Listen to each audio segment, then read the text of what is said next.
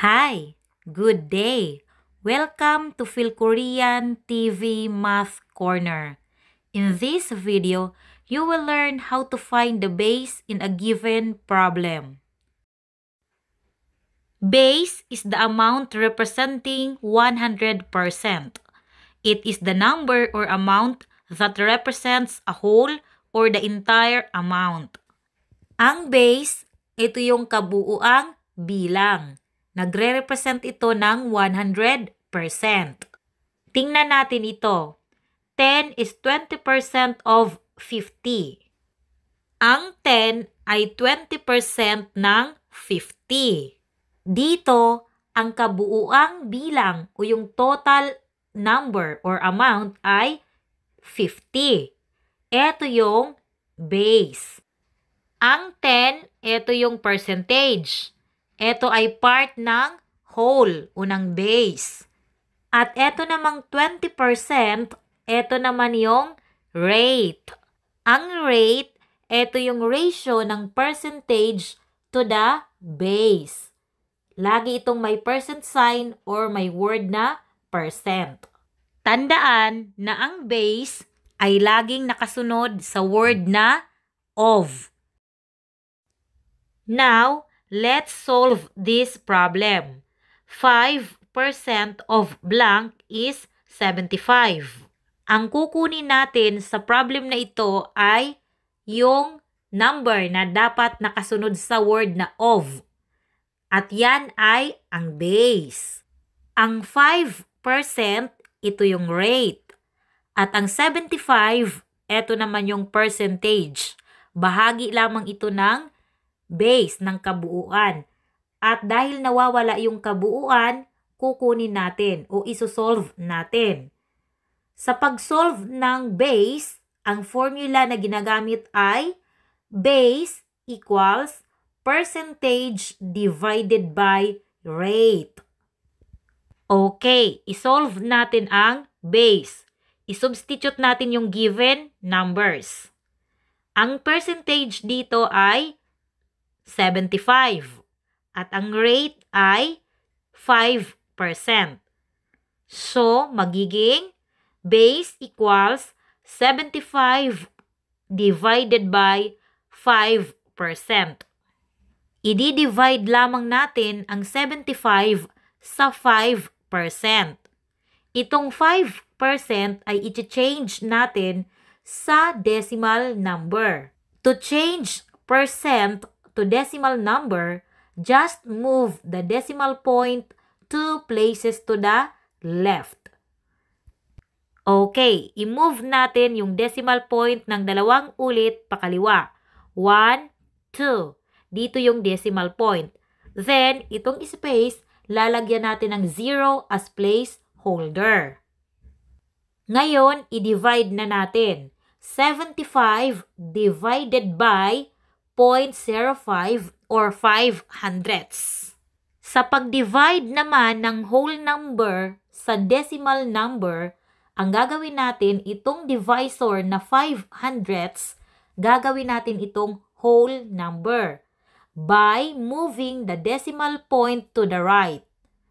Okay, i-move naman natin yung decimal point pa kanan. 1, 2. Okay, yung decimal point ay nandito na sa labas. Whole number na ito na 5.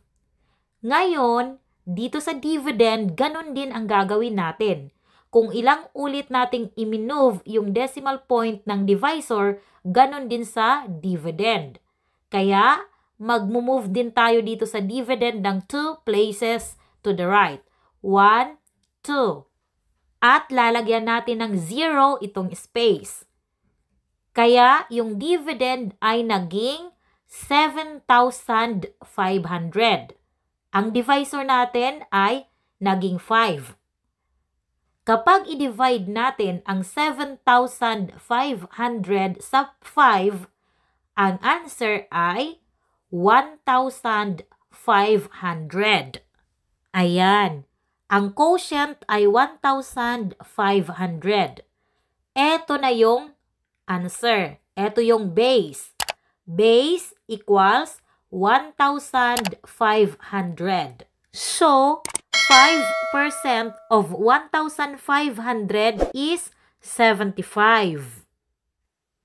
Another problem, 25% of a number is 63.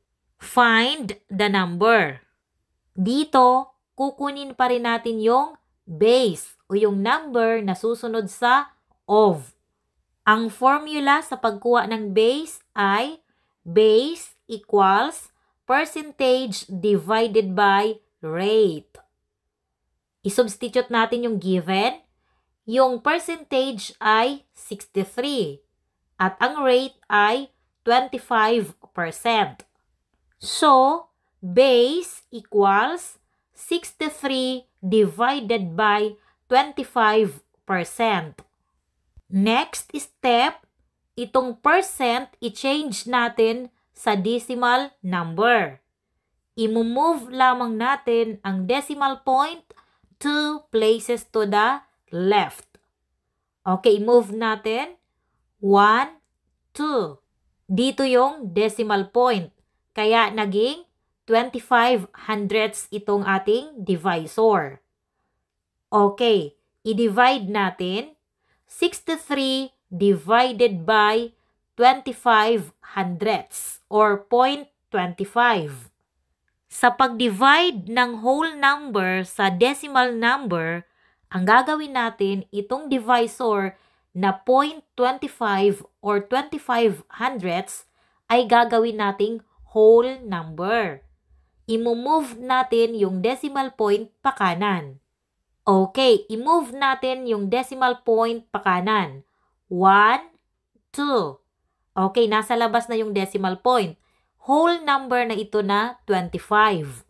Ngayon, dito naman sa dividend, i-move din natin yung decimal point. Kung ilang ulit nating i-move yung decimal point ng divisor, ganun din dito sa dividend.